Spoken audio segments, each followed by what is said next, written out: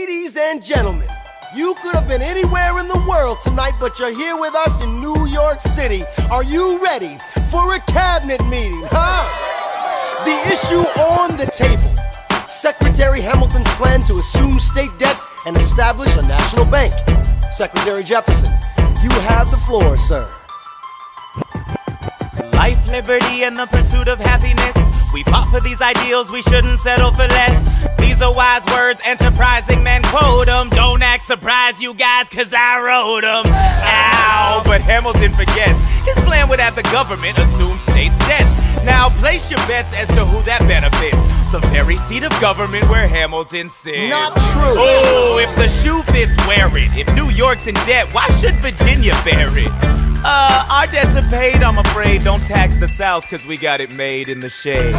In Virginia, we plant seeds in the ground. We create, you just wanna move our money around. This financial plan is an outrageous demand, and it's too many damn pages for any man to understand. Stand with me in the land of the free. Pray to God we never see Hamilton's candidacy. Look, when Britain taxed our tea, we got frisky. Imagine what gon' happen when you try to tax our whiskey. Thank you, Secretary Jefferson. Secretary Hamilton, your response. Thomas, that was a real nice declaration. Welcome to the present, we're running a real nation. Would you like to join us? Or stay mellow, doing whatever the hell it is you do in Monticello? If we assume the debts the union gets, a new line of credit, a financial diuretic, how do you not get it? If we're aggressive and competitive, the union gets a boost, you'd rather give it a sedative? A civics lesson from a slaver. Hey neighbor, your debts are paid cause you don't pay for labor. We plant seeds in the South, we create, they keep ranting. We know who's really doing the planting. And another thing, Mr. Age of Enlightenment, don't lecture me about the war, you didn't fight in it. You think I'm frightened of you, man? We almost died in the trench while you were off getting high with the French. Thomas Jefferson always hesitant with the president. Reticent, there isn't a plan he doesn't jettison. Madison, you mad as a hatter, so take your medicine. Damn, you in worse shape than the national debt is in. Sitting there useless as two shits. Hey, turn around, bend over, I'll show you where my shoe fits. Excuse me. Madison, Jefferson, take a walk. Hamilton, take a walk. We're gonna reconvene after a brief recess. Hamilton, Sir? a word.